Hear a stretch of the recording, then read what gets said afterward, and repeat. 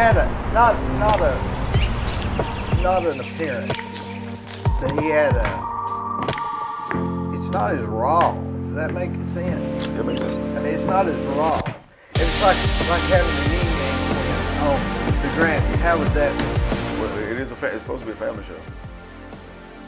Well, but I mean, the language you might could. But still, I like the raw.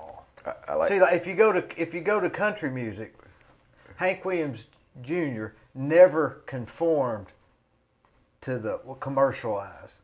Right. And he stayed good. Neither did Waylon Jennings. But then you take some of these other new artists, they get to where they're going with the flow and what they tell people they like, and all of a sudden they start playing out. I mean, Who would have been an artist that would have stayed raw? R.I.P. DMX. He stayed raw.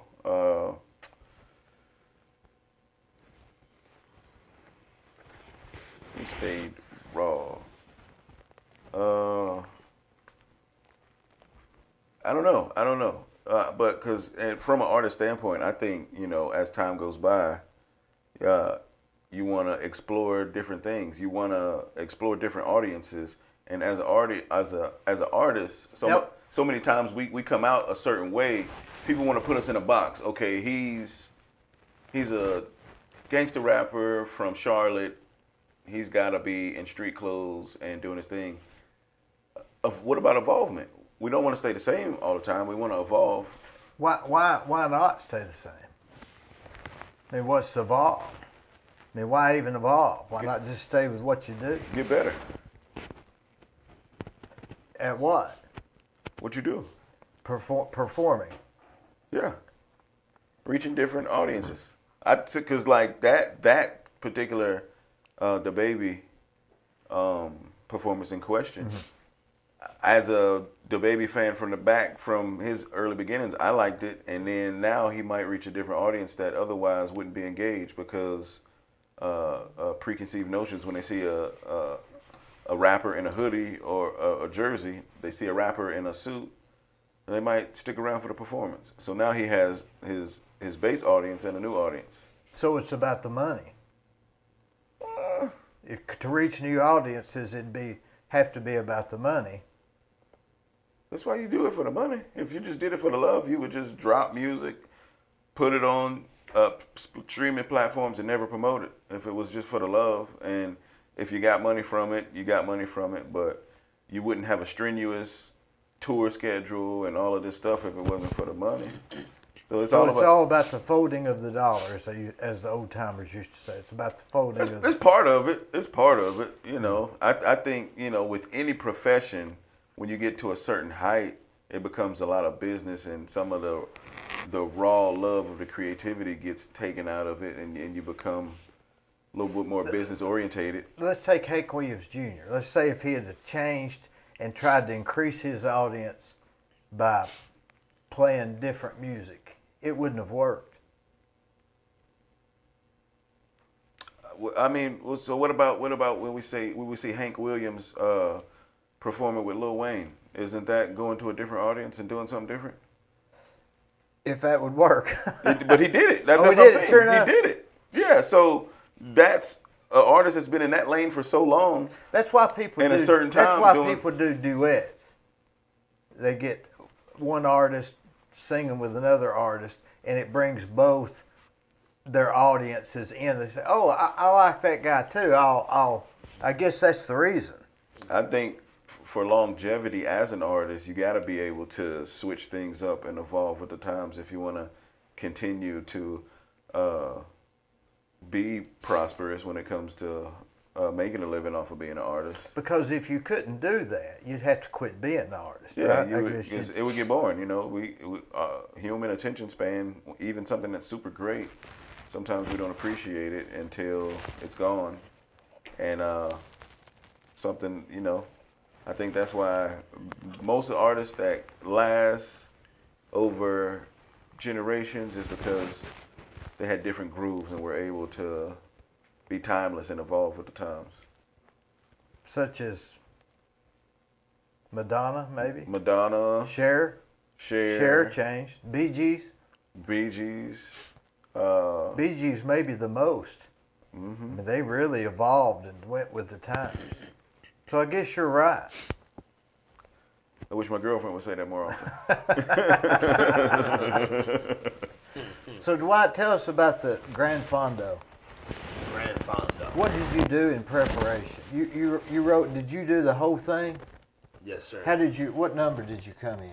I came in 62 out of 488.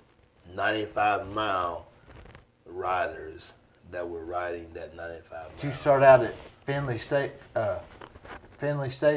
No, sir. Where did they start out at? We started out around the Bessie Smith Cultural Center on MLK downtown. It was a whole line.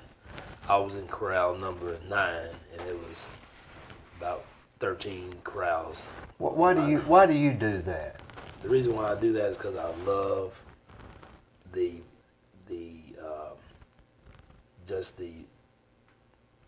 excitement of cycling, the passion I have for it. I love it. It's, the thrill of competition. Being out in the wind, being out in the air with everybody.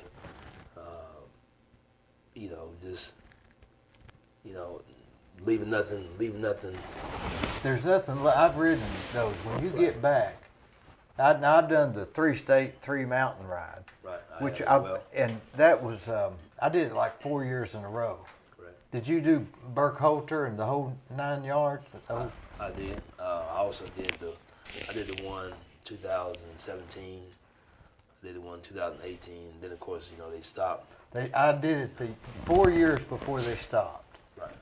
I mean, I did it all straight years in a row, but I did it those number of times, and then of course it stopped because of COVID. Well, actually it stopped. It stopped before. Why was that it stopped? It actually stopped before the COVID situation last year.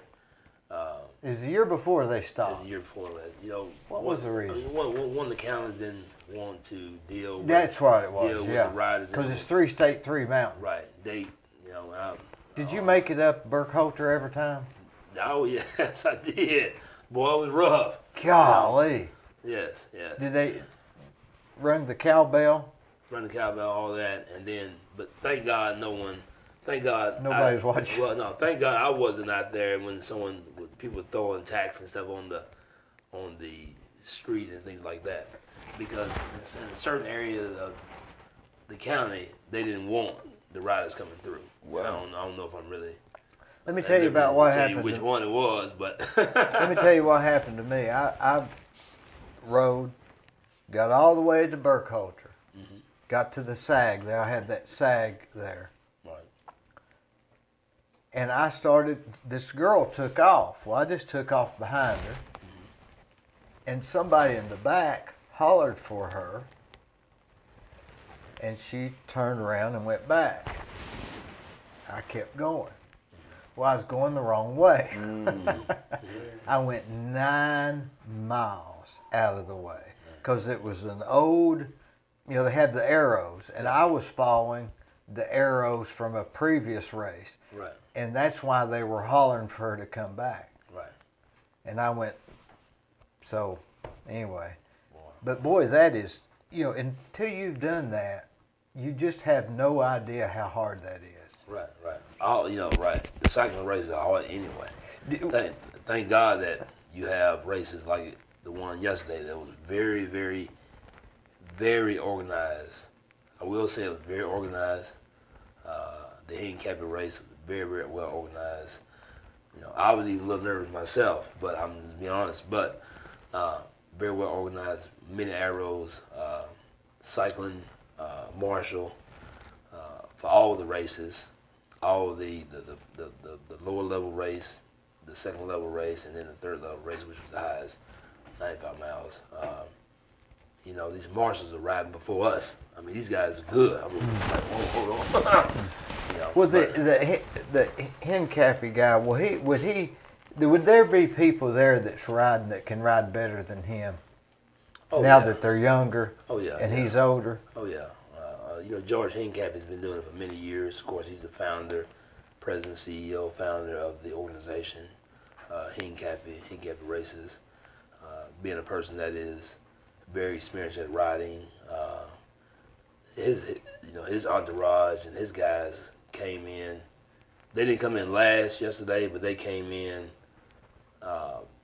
probably maybe 30 or 40 riders before the final riders came in. But they were running videos too. And Almost stuff. escorting or something. I mean, they had videos. Did you ride with somebody or by yourself? Oh, I rode by myself. Did you try to draft, or does that? I always feel funny about drafting behind people that I don't know. Riding the peloton and all that. No, not really. I didn't have a team to ride with, but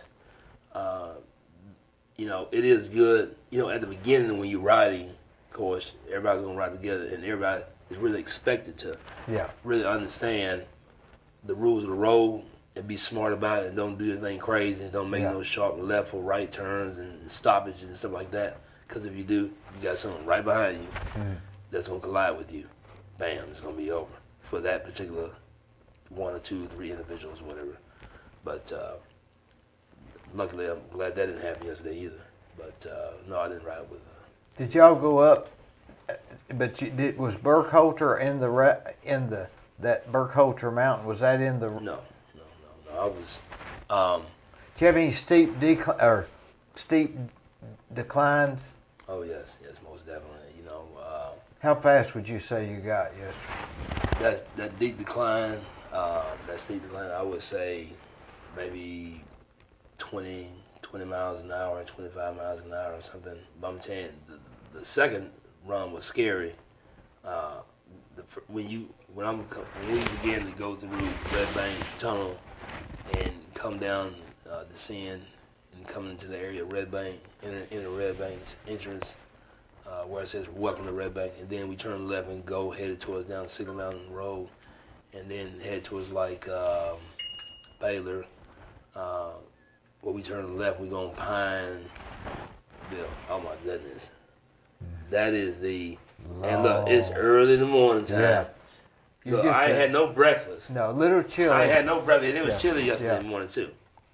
I'm looking like, hey. You ever get in those lines and you're looking over at somebody that looks like that you could beat up, and they're smoking you on the side? You ever experience that? Yeah. You think, how does this person do that? Oh yeah. What are they doing? Most definitely. I mean, them guys, some of them have been doing it for years. Some of them have been more well prepared. I'm very prepared myself, but yes, I do look over to the right and to the left and say, man, these how they do it, But it's all about just going with what you know and just not being scared. Have you noticed that some people that are even heavy, that has nothing to do with cycling? They can be heavy, they can be skinny, they can be strong, they can not be strong, and you can't tell how good of a rider they're going to be by looking at them. You're right. That means nothing. You're so right about that. I mean, typically you can kind of say, he'd be a good rider, but you never know. Right. So, I think you just got to, a lot of it has to do with your core. Of course, a lot of it has to do with your core. Your core, your legs, your calves, all that, your wind. My problem cardio. My problem is the wind. I get to where I run out of breath. Mm-hmm. They say when I ride, I don't breathe. Mm-hmm. But I guess I'm just focusing on. But I'm more just a hobbyist rider. Mm-hmm. We did 33 miles yesterday at 17 miles an hour, and that's pretty good for East Tennessee. Mm-hmm. That's not bad, is it? No, it's not bad. That's not bad at all. I mean, for the most part, your cycling period is always good. But I ride like a Trek Amonda, 14 pounds. Very familiar with that. Yeah, but you have disc brakes? On the cycling bike yesterday? Yeah. No, I don't. But I do have bikes with disc brakes on, and those disc brake bikes are much better when you're going downhill like I was yesterday, because I was looking at a steep hill going down. Do you feather it with disc brakes like you would? Yes. No. Actually, no. Not really with mounted brakes. You just hold it down and just keep your hands on the trigger held down, and that's it. Just You go down in the drops, or you stay on the hoods? I stay on the hoods of it. I feel safer on the hoods, don't you? Oh yeah. Yes. When you feather it a little bit, it's kind of a little bit more dangerous, if you ask me. But when I feather it, that's telling my brain I've got brakes. Right. I'm thinking, oh, I've got them, rather than just saying, okay, if I need them, I'll. Right. But the problem is, when you feather it, then you are taken away from the actual stoppage, and you being very, very cautionary with not losing yourself when you're braking. It's kind of like, of course, I'm a chef, and I've been chefing for years, so it's kind of like when you are frying something, but you got it in the fryer, but then when you pull it up to check it, well, guess what? You actually slowing down the process.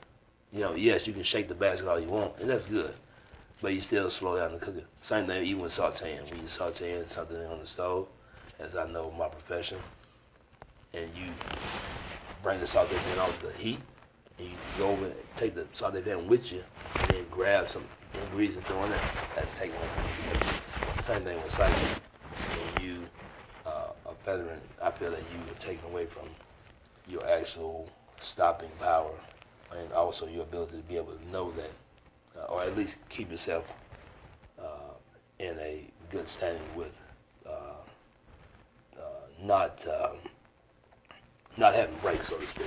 So, worst thing you want to do is run out of brakes when you're going down the hill, like I was yesterday, and that wasn't very scary actually. Did you run out of brakes? No, I didn't. Thank God I didn't. Did you ever get? Because I was here with you today. Did your hands ever get sore right here? They were actually yesterday. Because you're. Yes, because my palm, because my hands were like that, and I was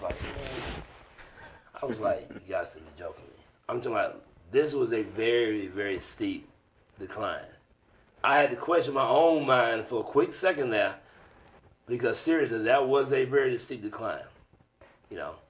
The first year I did it, I got off the bike. It was so steep.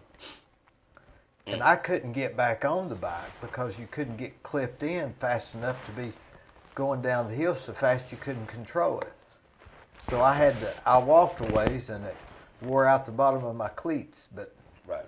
If anybody came by, it just acted like I had a flat tire. Right. Most definitely. But cycling's just a hobby, right, for you? No, cycling's a passion.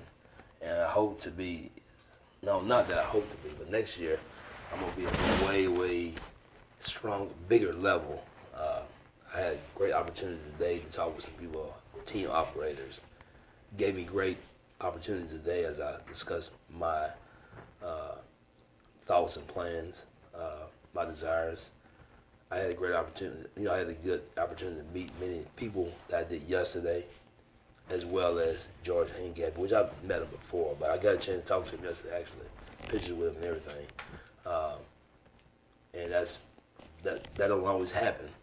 Yeah. With celebrity cyclists. And, he's a good friend with Lance Armstrong, right by his side. That was his main man. Helped him in all those many years. But so I had a great opportunity to meet many different people yesterday. Had a great chance today to talk to so many people as well. My desire is to go at a much, much higher level. USA Cycling and UCI Continental. I know you know exactly what those are. Mm-hmm. Races sponsored by professionals and big league cycling events. What would you have averaged yesterday? Time? Did you stop at the SAGs? No, I didn't actually. You just kept rolling? I kept rolling. I mean, I did stop for a moment, but it wasn't really, really long at all. Twice? One time. I just want to keep on going. So 95 miles, you stopped one time? Stopped one time. To pee, I guess, right? Yeah, and really, I mean, you can do 10, 15, 20 miles in no time. Yeah, that's nothing. So I'm like trying to get on my way. I'm trying to get back as quick as I can because I know I'm gonna be in some kind of placement somewhere, time wise. Well, the thing about it is, if somebody's 50 yards ahead of you, you can't hardly catch them. You can't catch them. Can't catch them. I mean, They've got to stop too, right? When everybody exactly, when everybody. So if I stop, I'm thinking, man, I'll be in 10. I'll be a 10 ahead if I don't stop. Right. 10 ahead or more. But you don't think it pays you to stop, take 3-minute break, get back on the bike? Do you think you'd pass those other people that didn't stop?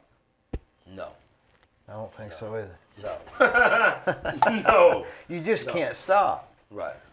I just can't stop. Do you eat anything while you're riding? Oh yeah. What do you pack? I had everything packed behind me. I had the whole grocery store packed behind me. No, I didn't. I didn't have the whole store packed behind me. I had a lot of power bars. I had about 3 power bars behind me. Goo? You have any goo? I did have goo actually. That makes me nervous though. Do you? The goo is good. That goo is good. The goo chews are good. I had 3 power bars behind me. I had about 3 oatmeal. Little Debbie oatmeal. Well, they're good, aren't they? Thank God for Little Debbie. Yeah. You ever drink a Coke? You know what? I drank a Coke yesterday after the race.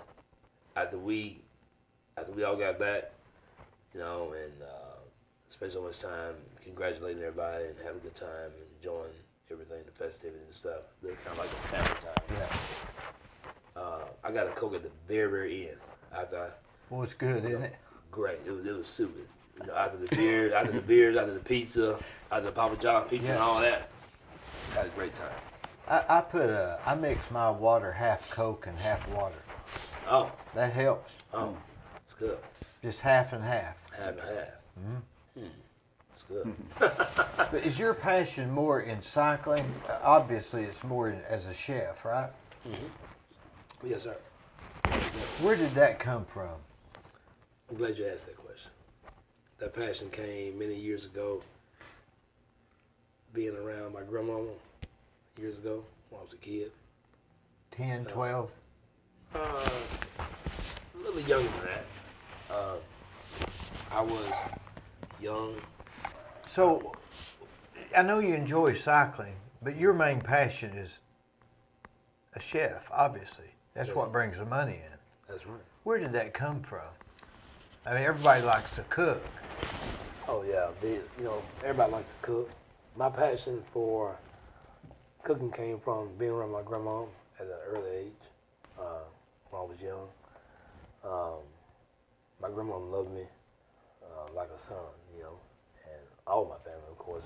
My granddad was a great person, and my mom. I watched my grandmother in the kitchen cooking all various types of food. No bought anything, no pre-made. No, this is a scratch cook.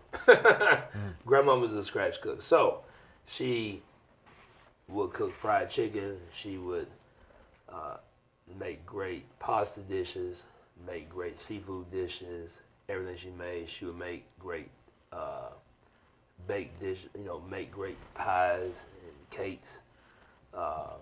Apple turnovers where you would have to take and fill the turnover, and bring, fold the dough over, mash it down with a fork, fry it. That's grandma. So my grandmama gave me that passion. What do you remember about your grandmother cooking? I remember, I can take you to the time my grandmama taught me about the first food that she taught me how to cook. But I'm talking about the time when you remember the real thing when you saw your grandmother cooking, not necessarily teaching you, but I mean, like my grandmother. I to this day I eat pimento cheese sandwiches, hot pimento cheese sandwich and Pringles, because my grandmother fixed it for me while I was watching Gunsmoke. That's good.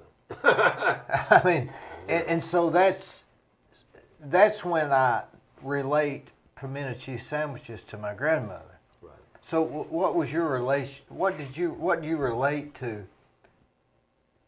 Because there's got to be a connection besides just she taught me to cook. Right. I can relate when I cook fried chicken to my grandmama when she cooked it, because she would do it the way that people normally don't cook fried chicken, but the way she done it, old school, cooking in a cast iron skillet, you know, in grease, nice and seasoned. Salt, a lot of salt. No, not a lot of salt, but nice and seasoned. Nice and seasoned. You know, you got to have a balance there. She was always about that balance.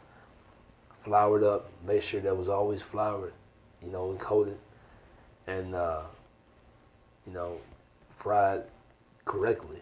You know, dropped in the cast iron skillet, not grease flying all over the frying, you know, all over the floor and all that. You know, she had a piece of paper that was put down on the floor because she didn't want her floor full of grease.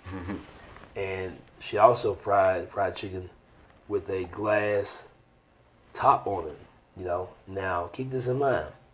This is cast iron skillet. This is grease at a certain level in that frying pan with the chicken frying in it, and turning it over, which typically you don't have to have no glass lid on it, but she would do that because, you know, the grease all over her stove and all on her floor, that helped to prevent that piece of paper, and also that glass skillet. I mean, I'm sorry, that glass lid. Now, was she doing that because she was cooking, or was all of this necessity? She was doing it because she was cooking. All of it wasn't necessarily necessity, but because my grandmama had her ways, and she was a super, super great cook, chef, and a person, that was just her. And I learned a lot from her, and I thank God for her. She have other ways besides just cooking. She have her ways about everything. Oh yeah, most definitely. Oh, yeah, you know, she was the boss. You know, that was her kitchen.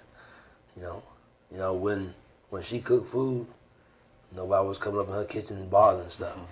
Matter of fact, I'm gonna tell you the real deal. I know you like this. When she was baking cakes, could no one enter into her kitchen. You know why? It's because in that stove and that, you know, the cakes, you know, that were poured into the molds that were inside, you know, in place inside the stove, you know, to bake. Well, the problem is that sometimes if it's too much jarring in the house, too much jarring on the floor. Of course, you know, we live with grandma, you know, old school house, you know. Everybody's running. You know, old floors and stuff.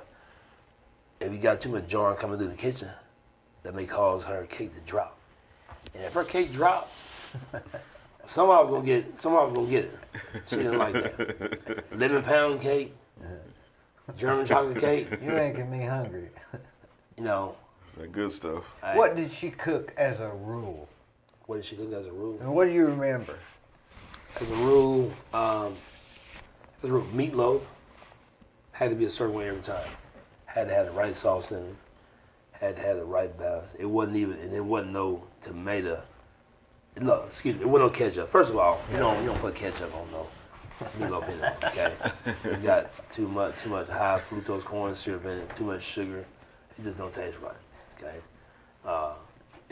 not really tomato sauce. It's got to be blended up right and made right to be good. You know, and grandmoms know.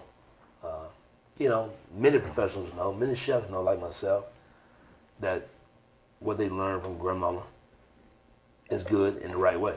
How did they learn this? Grandmama. Think about it. How did they learn this? They learned through a lot of trial and error. They learned through a lot of heartaches and trial and error, heartaches and pain. Would that have been the entertainment? I mean, I guess that eating would have been the entertainment, right? Mm-hmm. Oh yeah. What else was there? A little bit of radio and some eating. Yeah. Yeah. I mean, it's all about getting together and celebration. Food was a way to bring people together. That's what I knew that food was always about. It's you know, food brings them together. You know, we try to do it in the South, you know, Southern food, soul food. No, it's not all the same. So it's about the food, but it's not about the food. Does that make sense to you? I mean, it's about the food, but it's not about the food. Well, getting together, food brings them together. It's about the food. Food brings them together. Brings them together. But then it becomes not about the food. It's about the... Right. It becomes not about the food. You know, most importantly, it's about connectivity, togetherness. Connectivity and togetherness could be with or without food. But because when you have family there together and you have food, you find your way to connect. It's an excuse. Right? And somebody said, hey, y'all come over and let's talk. Nobody would come. Right. But if you say, hey, let's come over and eat. Yeah, I understand. I understand your point. You know, you should want to be together with family, period. Now, as far as, you know, comfort food, soul food, and Southern food, is there a difference? Yes, it is. Soul food is about family, about heritage. Would mine be different than yours, or yours be different than somebody else's? Yes, in a way, yes. But primarily, soul food is about a heritage family. That's soul food. You know, goes way back. Goes back. Southern food is about what's typical of the South. Such as greens and pinto beans, cornbread, sweet potatoes, cornbread, things like that. But now, soul food, you take cornbread and you make it water cornbread. That's a difference. Now let's back up. Water cornbread and cornbread is totally different. Now cornbread is Southern. Right, but water cornbread. Hot water cornbread. Is heritage. That's what. What is water cornbread? Made with water instead of milk? Yes. Water cornbread is made with water instead of milk, sugar, cornmeal. All from scratch. You know. Why no milk? It's because didn't have any milk. Exactly. Back in the day, you might not have no milk, so you had to make do. In my opinion, soul food comes from what was made out of necessity and what ingredients were readily available. And I mean, so like in the days of captivity, you was only allotted a certain things, and you can only get your hands on what you could probably grab out the field. So we had to make do with greens and chitlins and chicken gizzards. And then now, which with those things would be considered a Southern delicacy, that's soul food. You know, like he was saying, Grandma making the fried chicken in the cast iron skillet, because you know that's what we had readily available. That's what makes it soul food. Right, that's powerful. So it's not this. Well, it is the ingredients. It is the ingredients. It's the ingredients. And like you said, it's the heritage. If I ate water cornbread versus milk cornbread, would I taste the difference? Most def. What would it be like? Water cornbread is texture. You mix it all the same. You just don't use milk. Use water. Right. You know, it's and you gotta get it to a certain temperature, yeah. and you have to bake it for a certain time. Too short or too long ain't gonna get it. It's that. And without any timers and without any of that, grandma and great grandma and on, they knew, you know, it's a beautiful thing. And then so that would be soul food, and Southern food is just the Southern stuff, the Southern staples, and then comfort food is whatever you eat when, you know, for nostalgia or certain times, like ball game, you gotta have the beef chili dog with the relish. You know, or Super Bowl, you want your chicken wings with your dip, chips and dip. Yeah. So I think that's comfort food. You know, what you think about. But I think of comfort food is what you grew up on early. When I think of comfort food, I think about what I want at this time, what's gonna make me happy, comfortable at this time. So like if you was watching the Super Bowl, you'd have Zaxby's hot wings and those celery sticks. exactly. And if I'm bowling, I want some nachos to make me happy. Yeah, But that's just my opinion. but it might be different from you. Yeah. Now this Anthony Bourdain, he had a good idea, didn't he? Chef Anthony Bourdain. Bourdain, yeah. He thought that foods if you went into somebody's place and you ate their food, then that showed them that you were receptive to their opinion. And when you ate with them, you could mesh the opinions to where they were the same, and you could come to a common ground. That's basically his show, right? Yes, sir. Yeah. Yes, sir. Yeah, Anthony Bourdain. And that goes back to your point that it's not about the food; that's the excuse. That makes sense, or am I crazy? I think both things can be the right at the same time. It's about the meeting, but it's about the food too. Cause like if you pull up to the barbecue, it depends on who's the grill if you're staying or not. You know, you might just That's right. You might just pop in and say hey to everybody, give everybody a hug and leave. Exactly. But The barbecue's got to be good. if the right uncle is on the grill, then you're gonna stay a while, kick back, and wait on a plate. So it's about the excuse to get together, but it's about the food at the same time. Right, gotta be. Especially who's cooking the fried chicken. That makes Who all made the potato salad? that makes all the sense in the world. Yeah. I mean, it really does. Right. I mean, I don't expect to get the same quality fried. Like keep in mind what I'm saying. I cannot expect to get the same quality fried chicken from everyone because I expect it to be quality. I'm not saying that it's got to be perfect from everyone, but it's got to be quality for me to eat it. 'Cause I know if it's too dark and it tastes a certain way it's been there, I'm not going to want it. So that quality, if the quality's not there, it's not going to be edible for me. I'm not even going to enjoy it. Can you go to a fast food restaurant and eat, or does that just drive you crazy? Oh, I can. You know, some fast food restaurants are not really considered fast food anymore. KFC, you know, the name is they call it casual dining. Yeah, casual dining. Casual dining now. Some people say, oh, it's fast food, but it's not. It's casual dining. You got to actually get back there and work with it, and work that food. You got to work with that chicken. I know, been there, done it. So it's what you have to do to produce great chicken products, or let me say, with any food, it takes work to be able to deliver a great product. And if the quality is not there, based off of who's cooking it,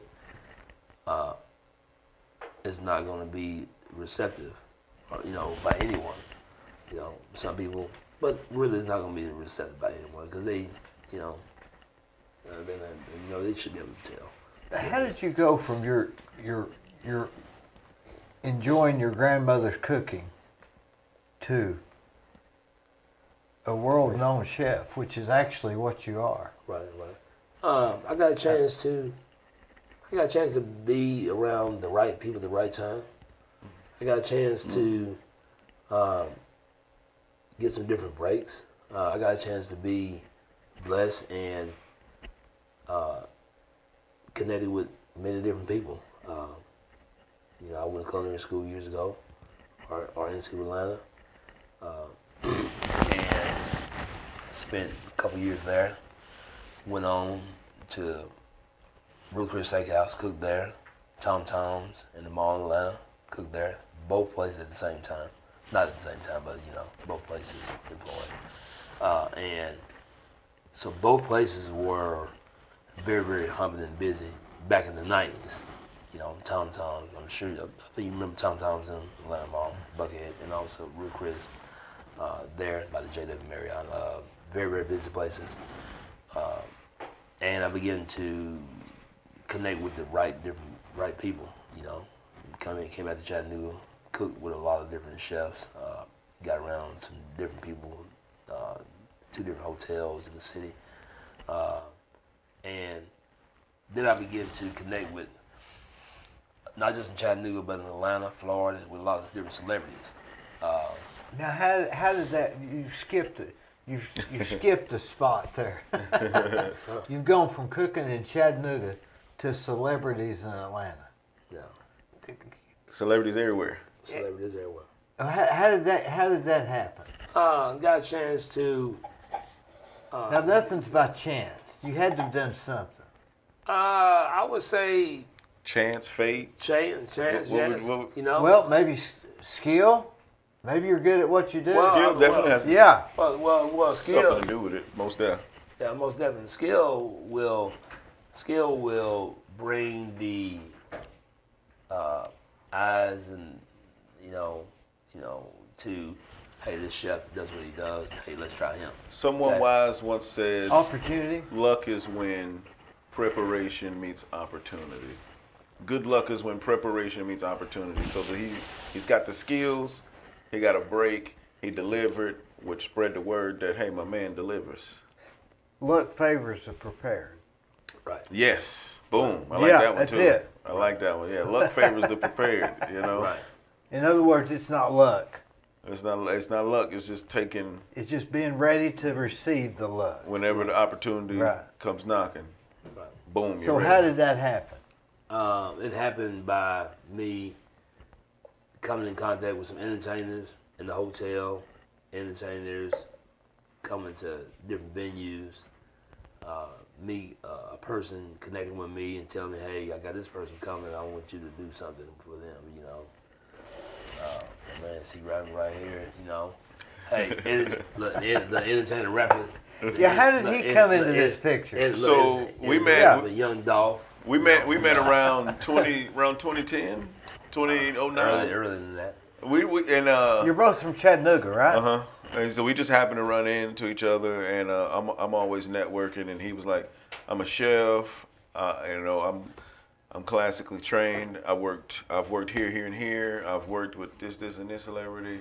And Now, what was you doing at the time? I was making my own art and entertainment. I'm a hip hop artist, and I was putting together shows in conjunction with different venues. Now, do you sing or do you promote? Yeah, I would say wouldn't say I sing. I rap. I perform. Mm-hmm. I'm not gonna disrespect the singers who can really blow out here. I rap and perform, songwrite and produce,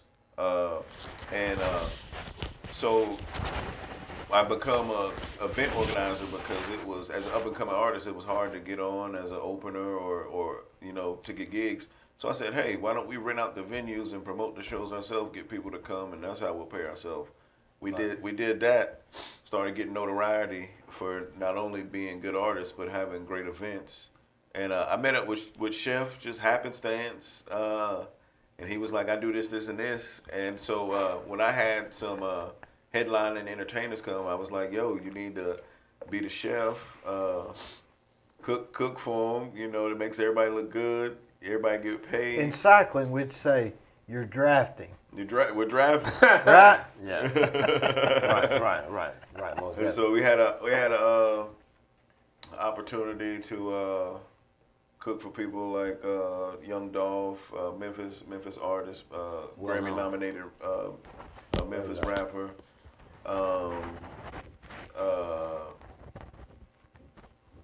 Who else? Schoolie of. So you promote and he feeds.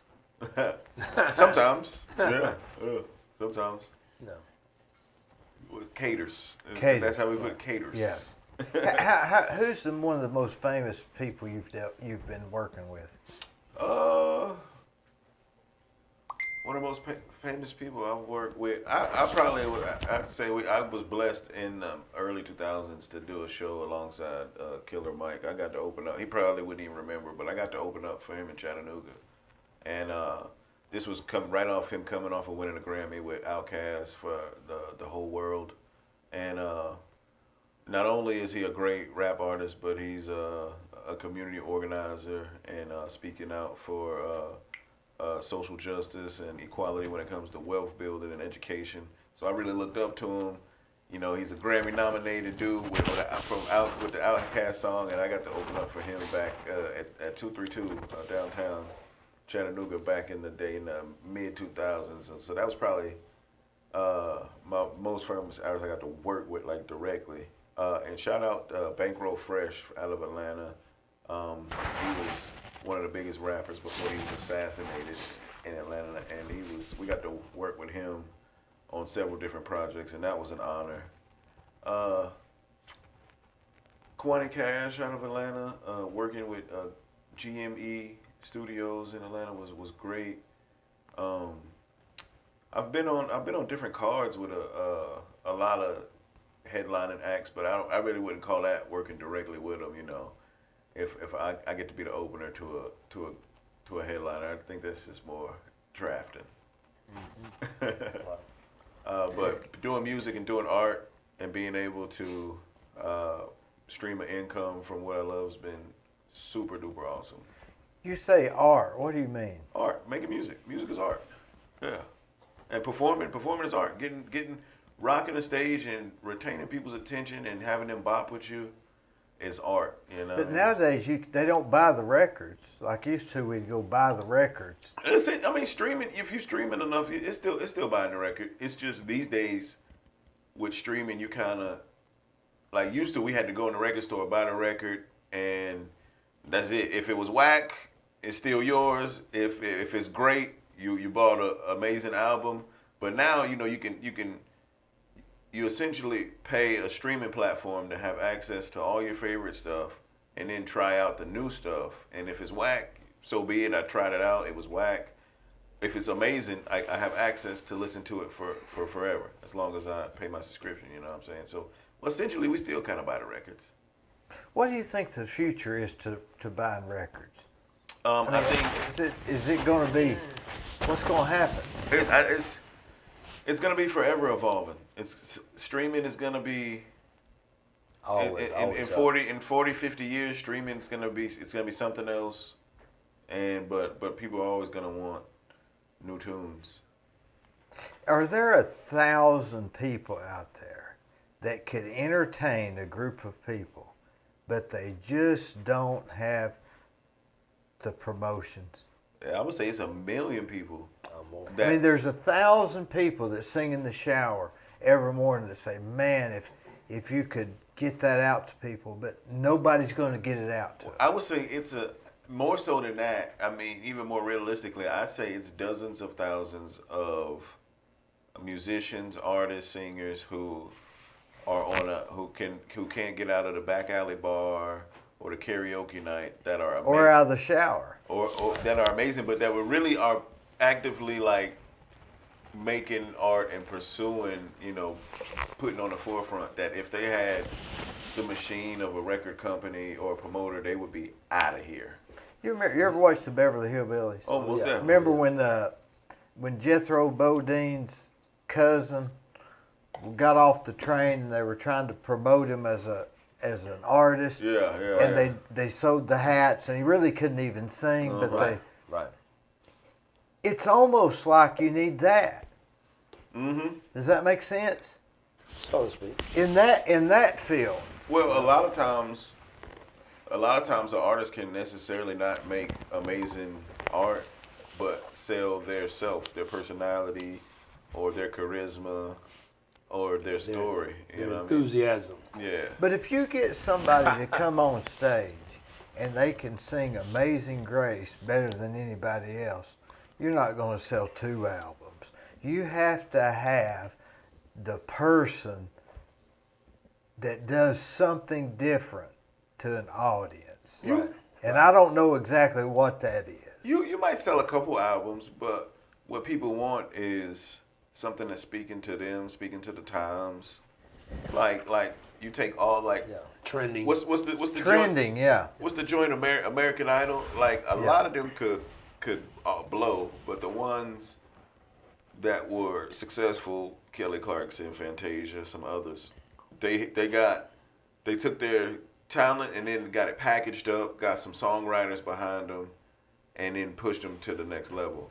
Right. It takes I think it takes uniqueness.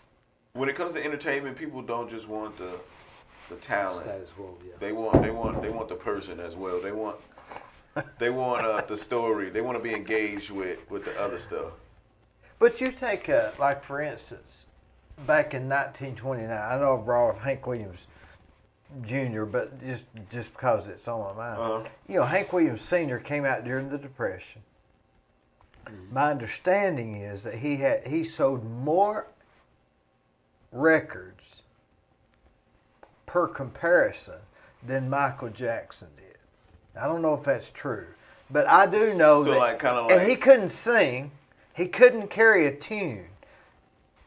What made him attractive to people? it was like what he was talking about. You know, that was very important.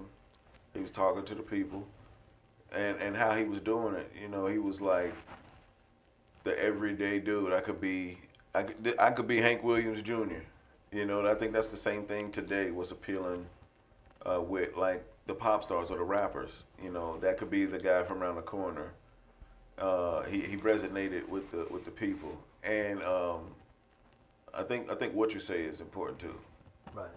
You know, you go back. You know, you talk about the Yin Yang Twins. I know you're you're connected Shout with out them to somewhat. Yeah. Right. Remember that song they had that said,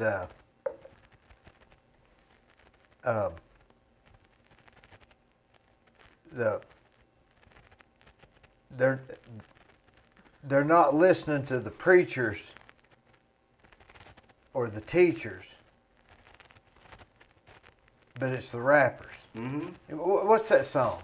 I can't remember the name of the song. It's on their first There's a album. fine little woman. What's the name of this?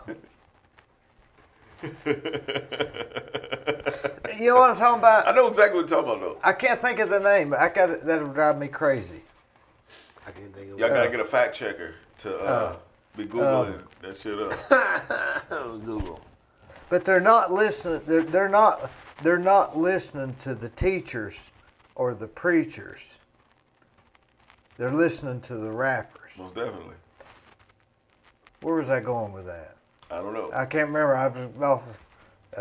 But what I think what I was saying was, why did Hank Williams Sr. make such a big splash and he couldn't even sing? He was like a rapper back in the day. That's all he was. Yeah, he was. He was speaking to the times. He was speaking to the times. And he resonated with people. Famous. When People recognized his character. It was a novelty, man. It was a novelty. Yes. Exactly. Just like many artists. And they have now. Do those people have to have promotions, or do they just rise, or do they just hang on with the white knuckles till they get there? A lot of people have been able just to rise and cause a buzz. If you can get your city and your state engaged, and have it spread out, you know, back in the day it was much harder. Word of mouth was the thing, but now with internet and social media, you know, you have somebody that's causing a buzz in a secluded area. You can get out there, YouTube, Instagram, Facebook, all of that, you know. So now it's readily available. They're like, this is amazing, and you get enough 100 people saying it's amazing. If you can get 1,000 people to spread it to 10 people, you know, and them to spread it to 2 people, you know, it's boom. It's next out thing there. you know, you're viral, and then next thing you know, you got somebody that's gonna try to help you help them, or vice versa, or whatever, you know. You know, your views are 10,000, 50,000, 150,000. Social media currency. Speaking of that, you've got, my understanding is you've got like 40,000 followers. Thousands of views. Yes. How do you accomplish that? I I mean, I've been doing this for 6 months, and I've got 1,000 followers, and one of them's me. you know, one thing I know is how did you get? You haven't quite convinced me how you got to where you're at. What happened? I got to where I'm at. Are you just good at what you do? I'm good at what I do, humbly speaking, and I'm always going to say that because that's important, humbly speaking. I'm good at what I do by skill, by having knowledge about food, by having creativity, knowing what people like, you know, being able to be trendy, being able to be different, and being able to pretty much deliver what people want. And what they don't want, you know, listen to that and, you know, adapt to changes, you know. Of course, you can't give anyone anything that's, that they have allergies and things like that, you know, that's a no-no. But you want to be able to be a chef for everybody, you know. You want to be, you know, I'm a chef for everybody, you know. And, you know, so through hard work, through effort, through trial and error. Trial and error is important. You know, you make mistakes, you know, you mess up, you know, you learn. You know, you begin to evolve and, you know, you begin to evolve around and you begin to change, you begin to open up to everything. And I got a chance to be really experienced what I'm doing by many years of doing it, trial and error, and become successful by the right breaks and the right opportunities. Even if you are not successful this month, does not mean that you're not successful at all. It just means you might have had a bad month. You know, you might have had a bad day today. Don't mean the next 6 days of the week are going to be bad. You know, success is within. Success is from how you look at it. You know, not from someone else's perspective. Even though someone may judge you and say, hey, you are this and you are that, it's how you feel about yourself. And you believe in the success within yourself, you know. Gives me the ability to be able to do what I do. You know, I can connect with young Dolph. I appreciate and thank God for the opportunity to be able to chef and cook for him. You know, Vanilla Ice, have cooked for him many different times. I had an opportunity to cook with Gene Simmons on more than 2 occasions. What'd he eat? Man, Gene Simmons is a steak eater. He's a steak guy. Steak and potatoes, yes. And then Gene Simmons is a good guy. Got a chance to cook for many different people. Mario Lopez, local artists here, Doctors, Glorious. You know. Lady Gaga? Not Lady Gaga yet. Well, I wish I did. You know what I'm saying? She's probably, is she vegan? Would you cook for her? I would definitely cook for Lady Gaga. Lady Gaga is one of my just to have best. the conversation, just to be like, "What up? Let's rap. Let's talk about some shit." Lady Gaga. Do they call you? How does this happen?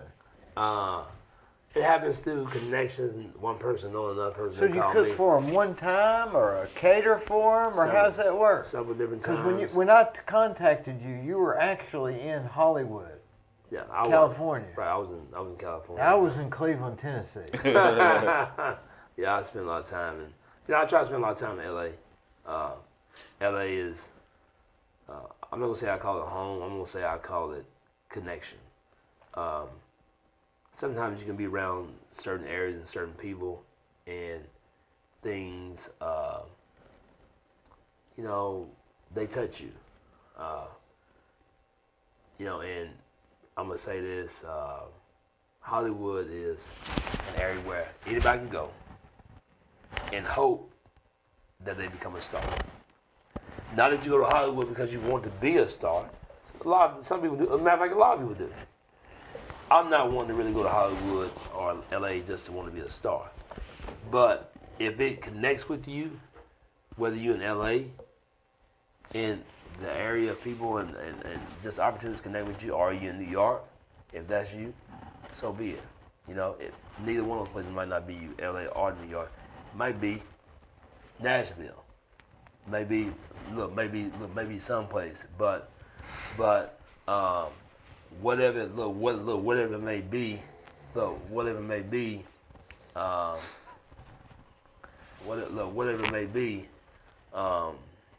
it's got to be able to connect with you somehow. So I know how it worked with some of my artists. They like have in their rider what they want for. What they want, they like request. Are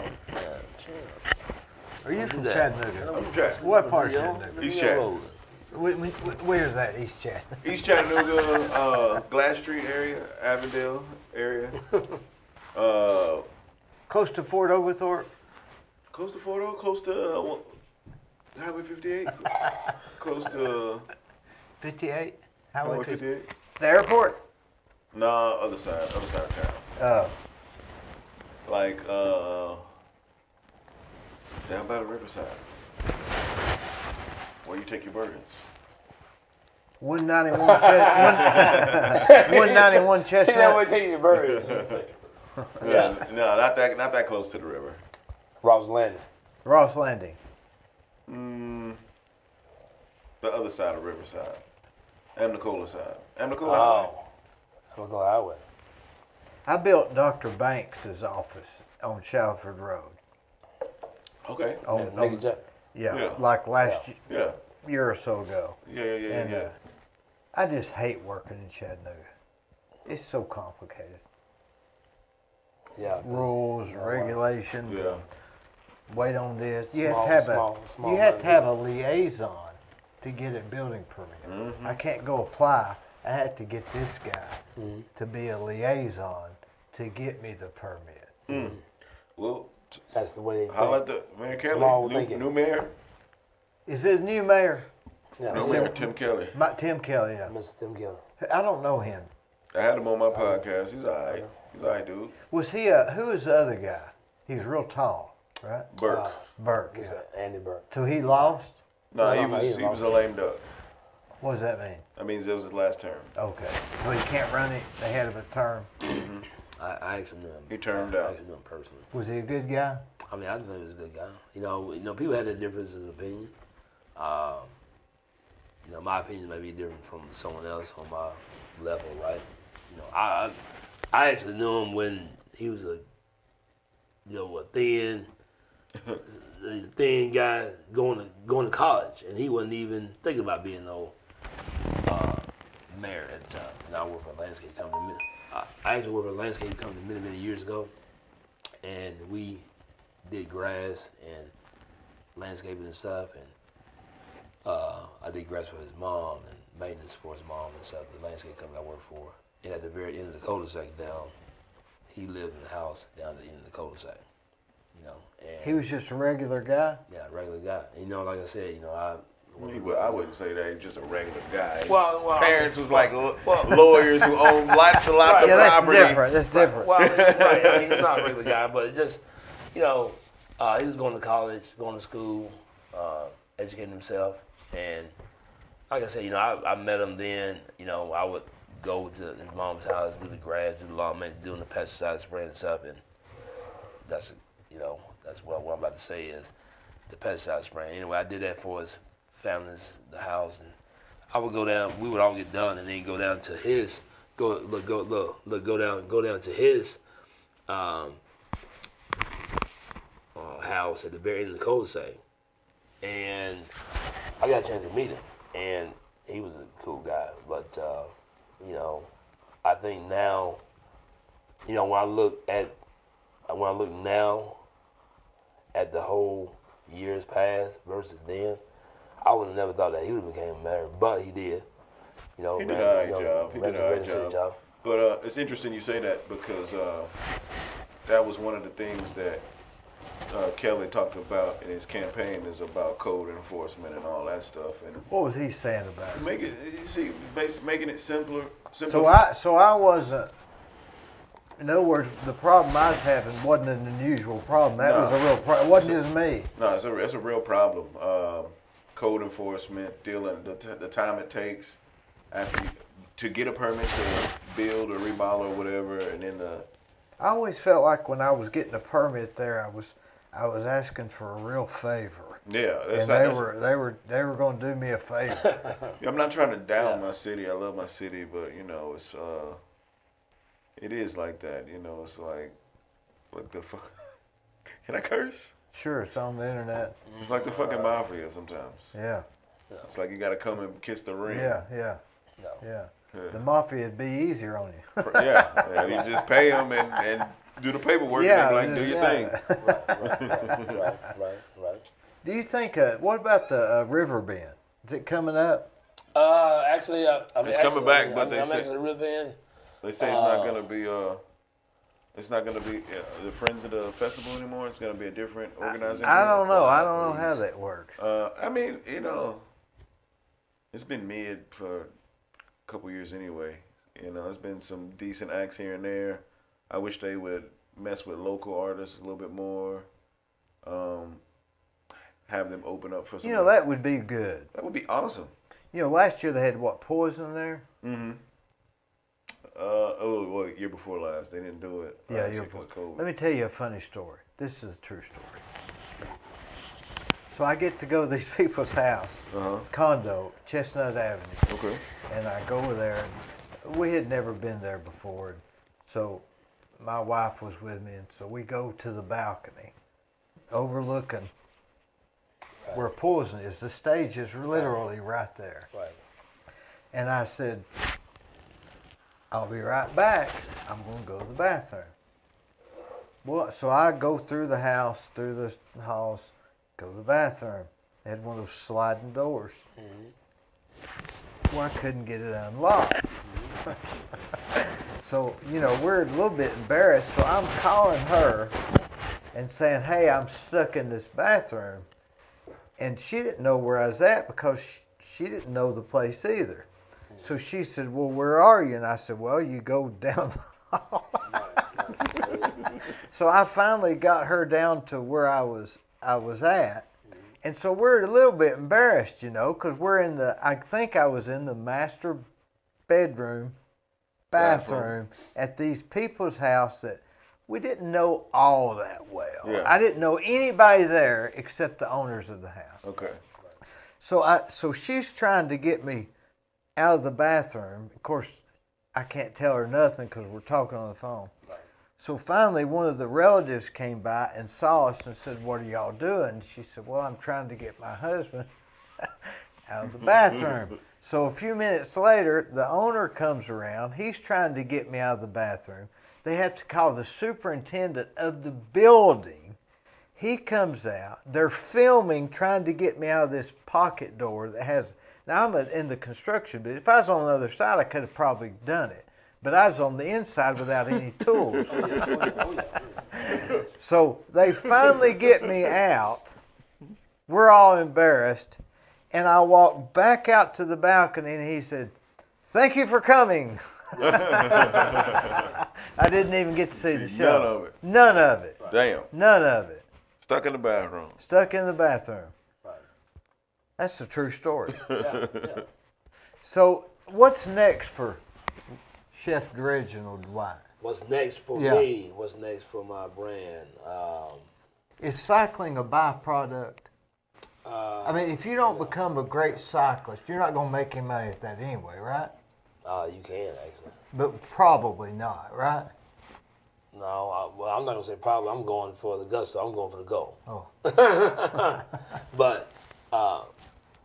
I mean, being a chef is more, would be more lucrative.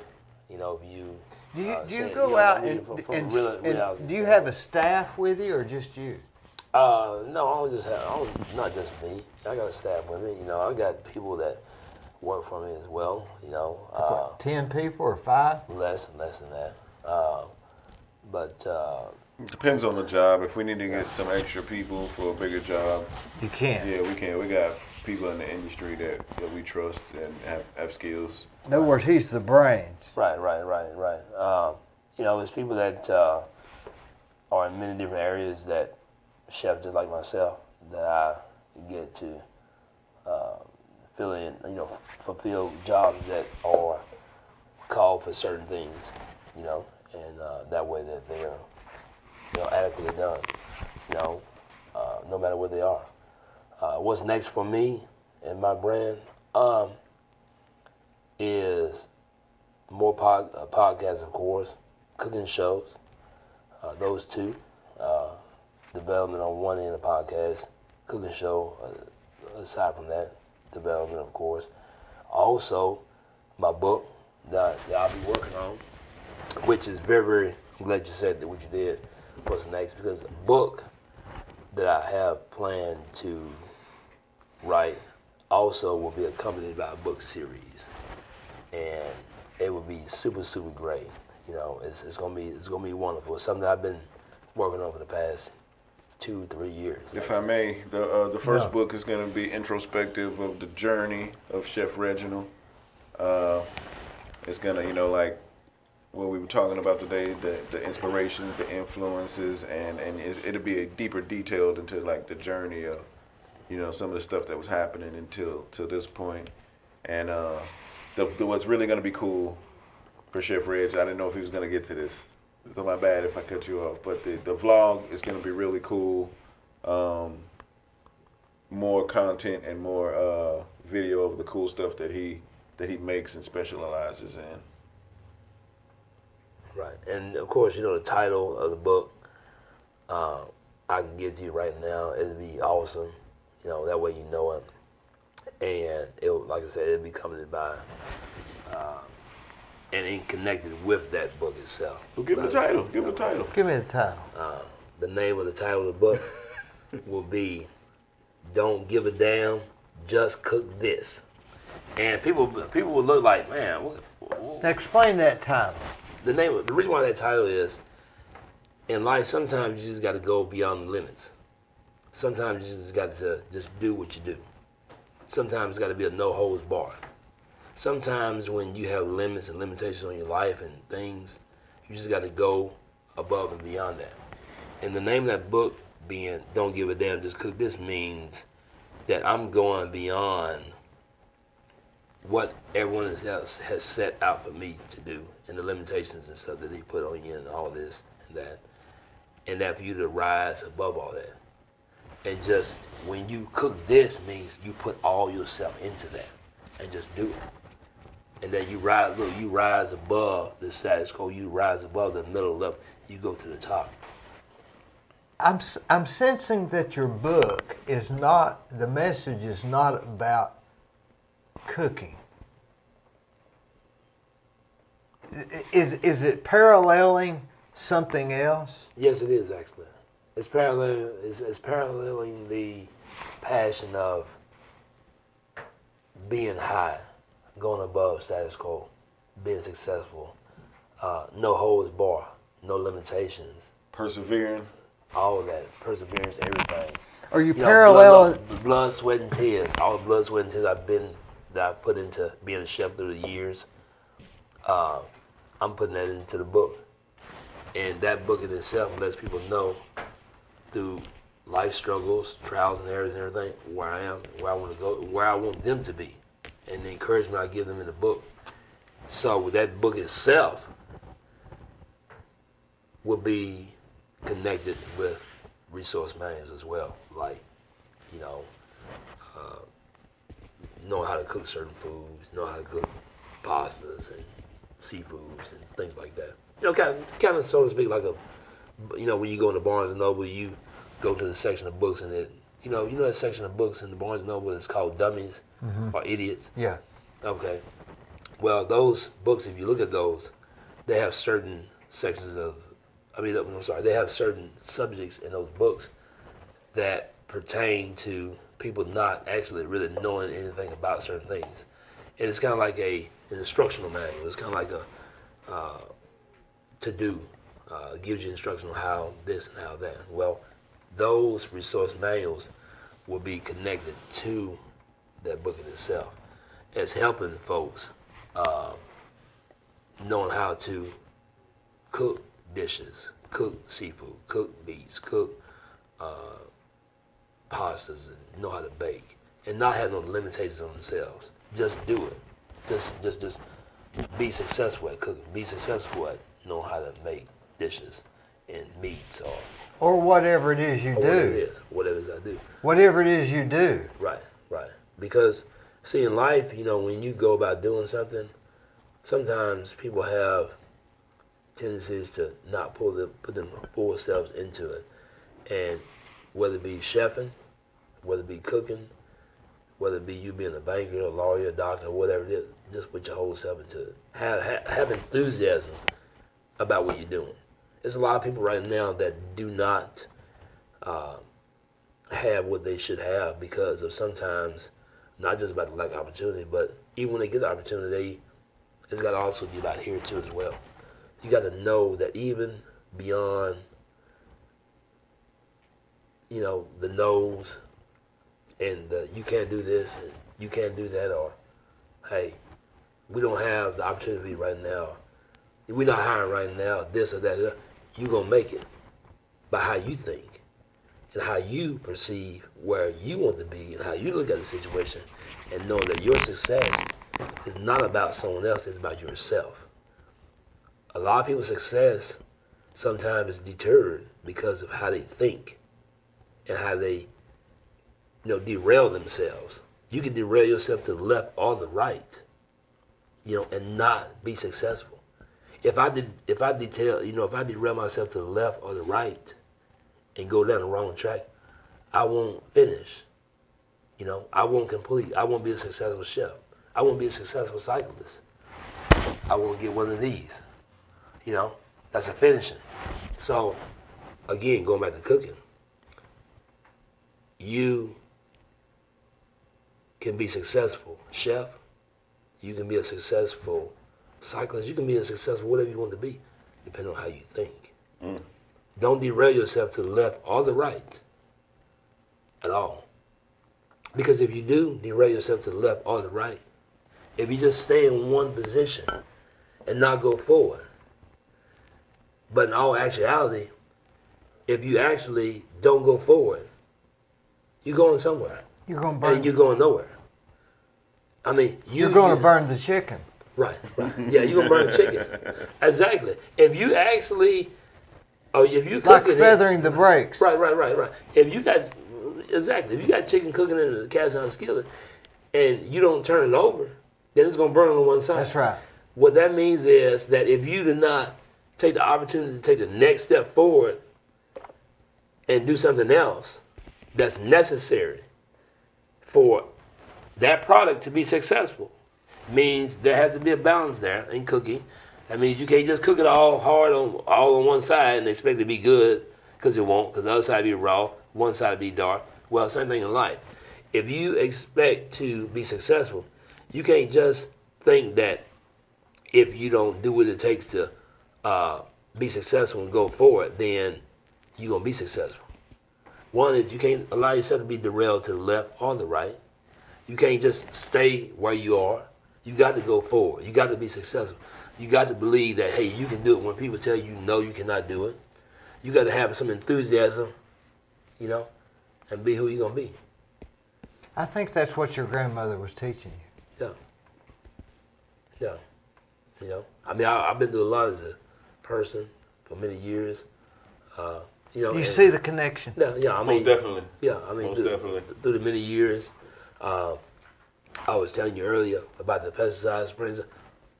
I did that for a landscape company, and bad to say, I got, my jaw right here got infected by spraying pesticides, so I lost half my teeth palate because it became cancerous. And I had a great doctor, and I thank God for this doctor. Me and him are friends to this day, and I know you know this guy, Dr. Larry Sargent, craniofacial doctor. When I first met him, saw him, hey, I thought I wanted another doctor, somebody that I knew, Dr. Fox or someone, another doctor here. They were in the same organization in the medical field. I saw this doctor coming out the back. I was like, man, hey, man, I don't want that guy. Hey, come on. But let me tell you, what I did not know was God was blessing me that was the best person for you. That was the best in the world. One of the best doctors in the world. So he did what he had to do to perform the surgery to cause my bad situation to turn about, to not stay cancerous. I got better. I didn't like the fact that I lost half my teeth out there. It bothered me for many, many years because of what happened. But I had to persevere through that.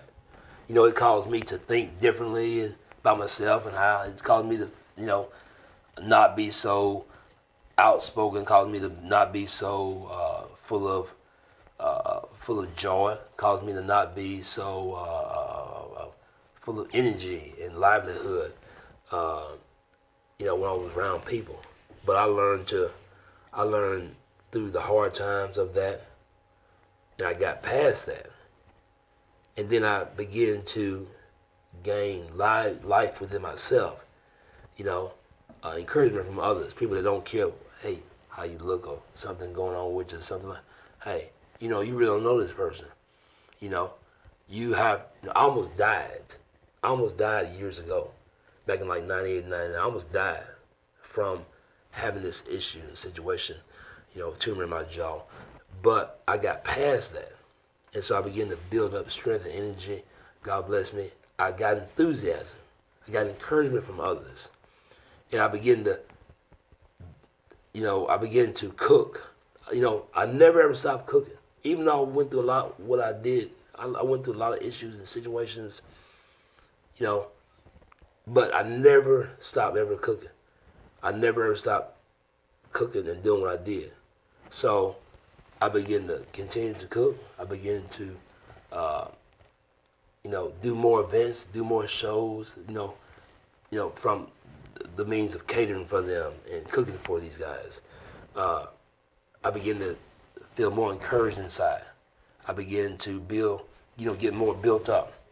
And so my enthusiasm became more. So, I found that people that I was around was my real friends. People that really love me and care for me, didn't care about none of that extra stuff. And that's what life showed me, even through the ups and downs, that there are people that were there for me that really care for me. C-Grimey, this man right here, great entertainer, person, really cared. A lot of other people that I know really care and were there for me. And I began to get past all that. And I began to encourage others. And even in myself now, a lot of times when I speak, I even forget about my situation, you know what I'm saying? I might have my teeth out and gone. But guess what? I thank God for being able to talk. I thank God for being able to reach others and touch others with the ability to be able to cook and chef and touch lives, because my chefing and my cooking, I feel, is touching lives and touching people. I feel that there's importance with that, and I do it. I do it because it's necessary, and I try to touch lives with my food and touch others, and I feel that it has done. Regardless of what I believe you're doing what your grandmother was doing. Right. And she just didn't have a camera. Right. Exactly. I try to get goals and plaques in everything I do. Whether it might be a plaque for, Well, you're staying positive. You're moving forward. I mean, we're not going to do something that gets us extra points on the pinball machine and gives us 12 more years of extended play anyway. Right. Exactly. Right. So do what you love today. Right. Because YOLO. You never know when your last day may be. One Do day you think here, God the has next a you plan gone. for all this? Yes, I do. I definitely do. Do you believe that? Most definitely. It's us. It was written before us, and we just playing our part in the destiny. Doing the best we can with what we can. Yeah. And this might be weird, but when I get introspective, I just look at, us. We just the big ass ant farm, and we out here milling about, building and creating and taking care of our species like the ant farm does. We're just doing it on a bigger scale. And it really doesn't matter. It matters a little bit, because what you do will determine if you leave a positive or a negative effect on the world. You know what I'm saying? Because Right. with your carbon footprint, with your legacy on how you treated people, with the resources that you brought to the earth, all of that, it matters. To me, I don't know. To me, Things happen at the right time. Or some things may happen at the wrong time. You're not a chef. To me, you're an inspiration. Thank you. I try to be. Thanks for having us, man. Thanks so much.